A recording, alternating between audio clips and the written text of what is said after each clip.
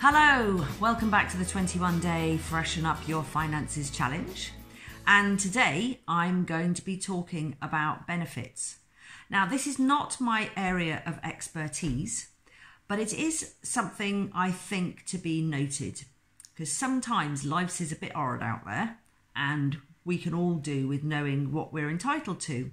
And I didn't realise that figures of 2016-2017, I've got a piece of paper here, show the latest government statistics, 2016-2017, show that £10 billion worth of benefits went unclaimed. That's a lot of money. And I think it's probably a really good idea to check to see if you are, if you are up for some benefits, really.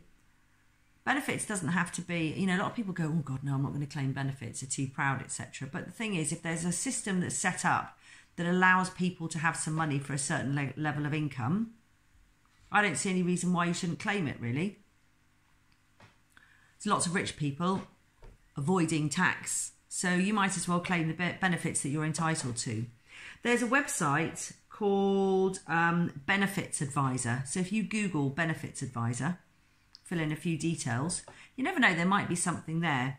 Things like there's housing benefit, obviously, income-related employment and support allowance is there, but also there's pension credits, which again I know very little about. I'm going to look into it myself actually, but that's it really, just to actually make sure that you're getting everything that you are entitled to, because there's no point in sitting there in somebody else's bank account if it could be in yours.